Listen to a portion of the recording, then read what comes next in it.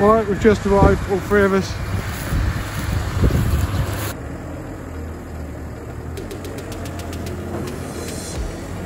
Here we are, we've put this all back together now. We've just made another rod.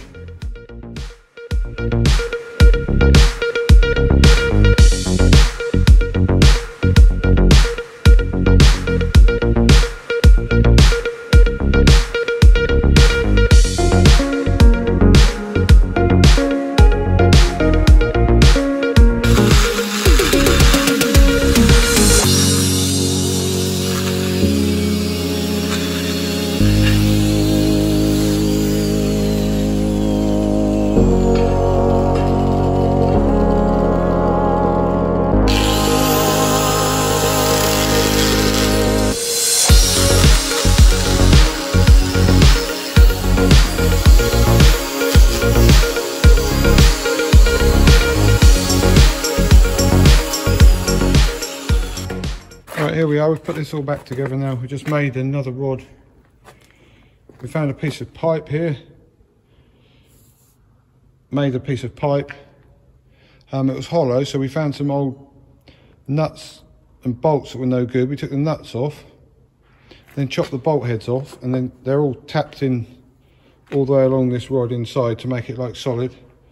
Then I welded the bolt on the end there, put the bushes back on, put the nut back on there, and then we had to weld the collar that was on the original one is inside here. So that's now how it should work. And then you've got these two clips here that you can take out and put in there, the same on that one and the same on this one to get it at the right position. But everything's all back how it should be now.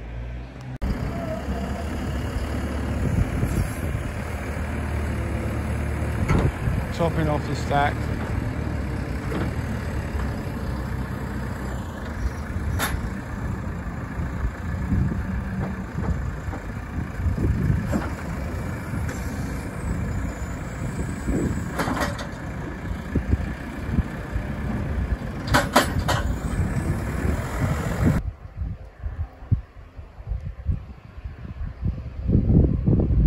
There's a load of straw.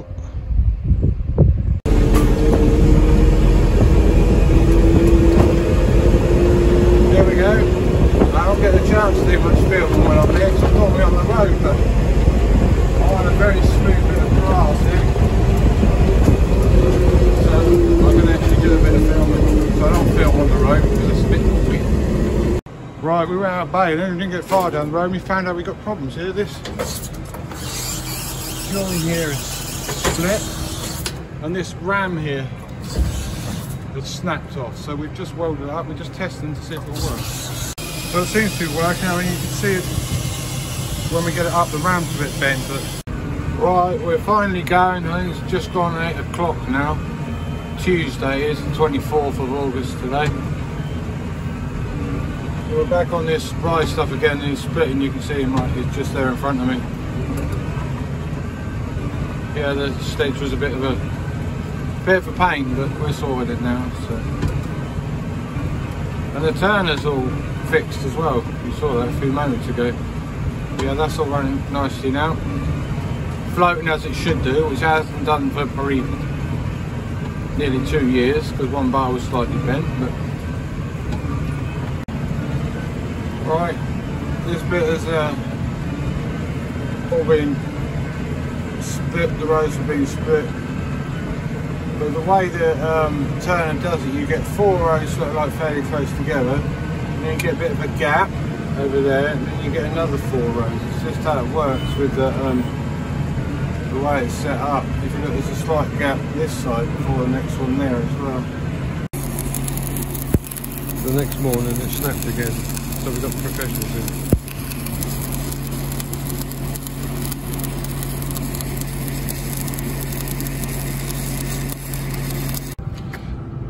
Right, this is all professionally welded now, and this bit here, where is it? There, where it snapped off as well.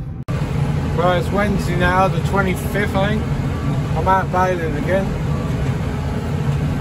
Got nice straight rows. I've got the GPS set up. I've got the chaser in the same field as well.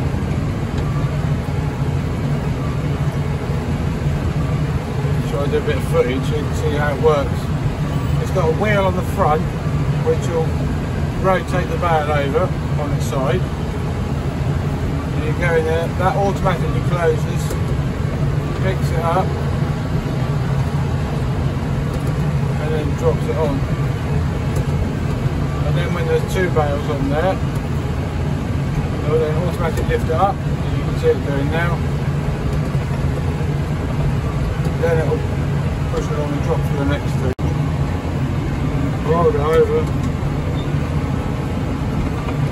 lift it up and drop it in. And you can pause it until it gets to the next bale.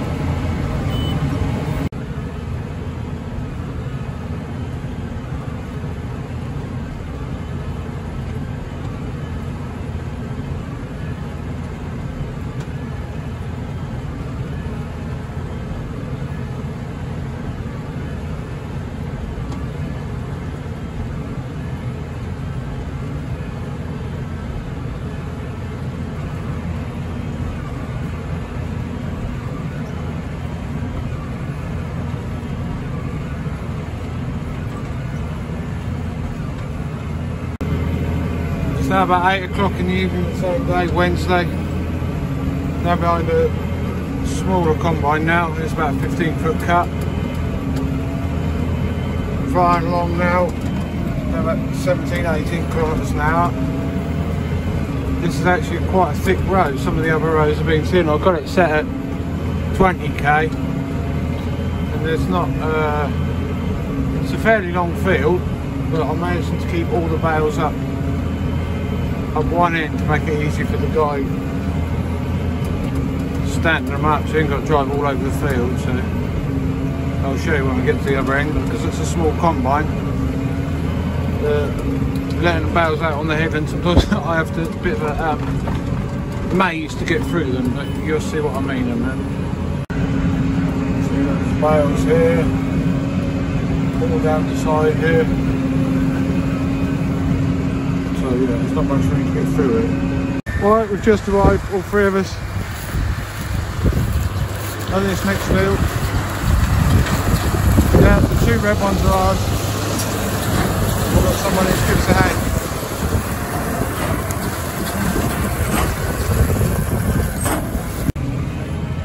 Right, here we are. We're baling this oat straw now, Thursday afternoon. There's one baler down there. That's another, it's a New Holland 1990, which is basically the same baler as I've got here. And our other baler, Massey Ferguson one, is over here. Yeah, we're in the biggest field of oat straw at the moment. 30-foot cut New Holland. It's the same combine as the day I started when it started raining. So yeah, it's going not too bad. We had a few issues with that baler over there, the thing that detects if the not the flywheel, the stuffer shear bottle's gone. The sensor somehow had moved and got caught in the cog, in the gear, and it wouldn't every time it was going around, it kept saying the shear bottle gone, so it thought it wasn't turning. So I did a few adjustments on it, and it seems to be working. But how that thing moved, I have no idea. Another mystery, but a little bit. We're all on the last row. I'm on the last row in this baler. The other one is in the last row going that way, and our baler is in the other, on his last row coming the other way. So yeah, this is a 90-acre field I've just heard from the farm, and we have done that in, how long has it taken us? Hang on, 72 hours. I don't think so somehow. No, I'm pressing the wrong button here. Dear me, that one. 2.5 hours. So, and I've done what? 120 bales. So.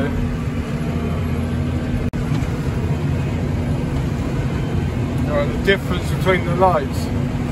The right-hand tractors are a tractor with the LED ones. The left-hand one is the guy who's helping us out with his normal halogen ones. It's a slight difference.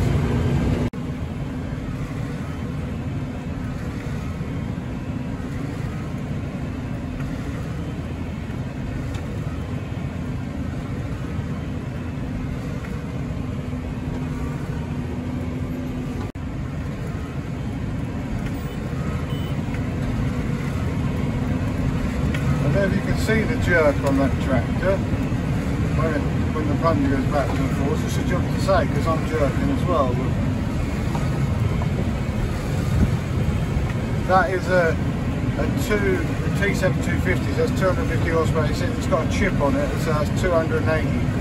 So he's pulling 10 more horsepower than me because I'm standard 270. So I just had a bit of an experiment with my GPS. You can see the red line we're driving on. As I was coming out of this field and driving along this track, I just programmed it to see how good it is, whether it will take me back in. We'll just see how it goes on. We've got this side corner coming up here in a minute. I'll go through this gap in this hedge here. So the way it should be programmed. We'll see if it goes where it should do. It's a bit wavy because yeah, there we're going. GPS doesn't work so well at high speeds. Ooh, yeah, it's a bit rough. Yeah, I'm not touching the wheel. The wheel's not moving. Yeah, it's going where it should do down this track. Whoa! Calm down, Mr. Tractor. Yeah, that's better. Back on straight. I just didn't know that slight bend there. Yeah, it won't engage above. When you get to 25 kilometres an hour, it'll cut out. Slight little bit of wavy occasionally. Got a slight twist in the thing here. Slow down, it's a bit rough this bit here. Yeah, there we go. Twist around here. And then we should be back on the straight again. Yeah, here we go. Yeah, we're still going. Still on straight bit here. See when we get down to the bottom how it goes around the corner. Right, we now come to this bottom corner here. Should go round to the right. And yep, we're going round. And then we hit a bit of a rough track here, but we'll see how we get on.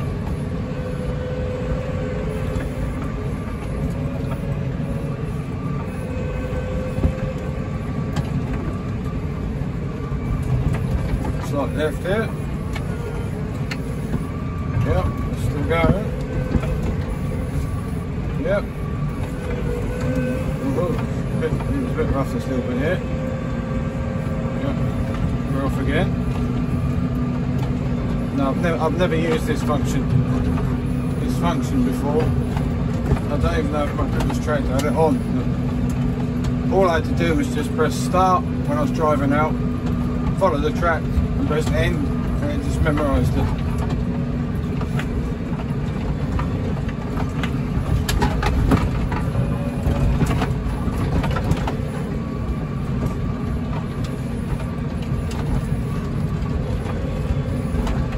We've got to go through this gap in the hedge here.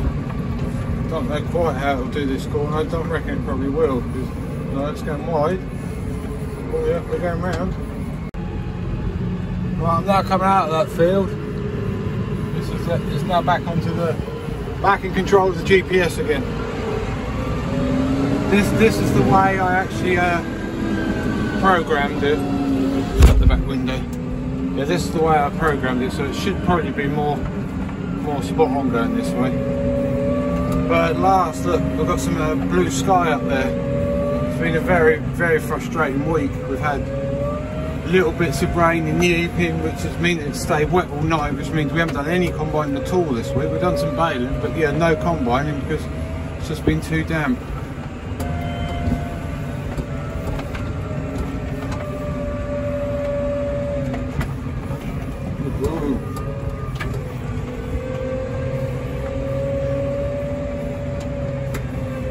Up this hill, pedal to the metal, as the saying goes. Right, now come up to another corner. Round we go.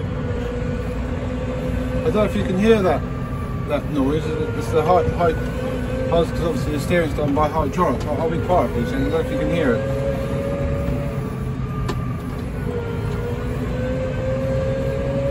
Anyway, we're around this corner now. Yeah, actually when I mapped this out, I went a bit further away from the trees, because I knew if I got under the trees, it would probably lose the signal. There's a slight then there, you can see that light coming through there in the middle there. That is where it goes under some trees and actually loses the GPS when you go underneath there.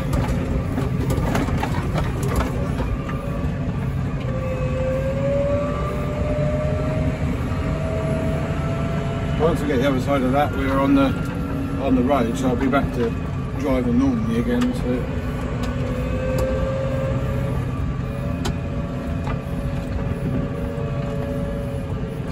should take me straight through this gap. It'll probably pivot me in a few seconds to say it's lost signal. Still steering at the moment. Yeah, see, I've just lost it. Take control. GPS satellite, well, it doesn't run the road, so I have to do it anyway. So. Right, I've taken the last load home from this place. Just following the load, you can see his lights up there.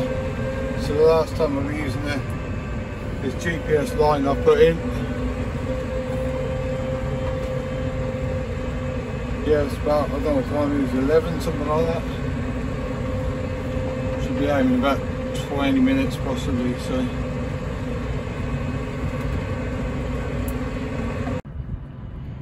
We've now just beat the deepest tram line. This one is probably, I think it's probably about 2 foot deep there on that side there.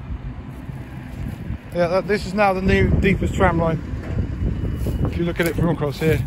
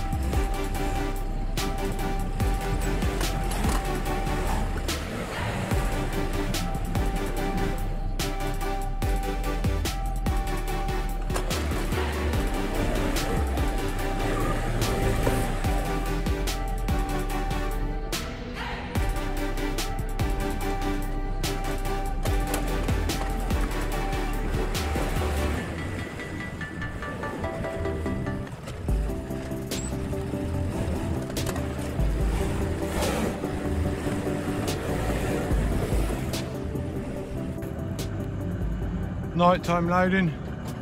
Just got the last 4 there, he's going to stick on the trailer.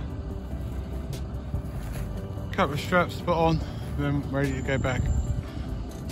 Saturday night, yeah, so I hope you enjoyed this video. I really have not got what I think any great footage this week, but because we have been so busy, hardly any time to get any footage. But anyway, I hope you enjoyed this video. And cheers guys, thanks for watching. Bye.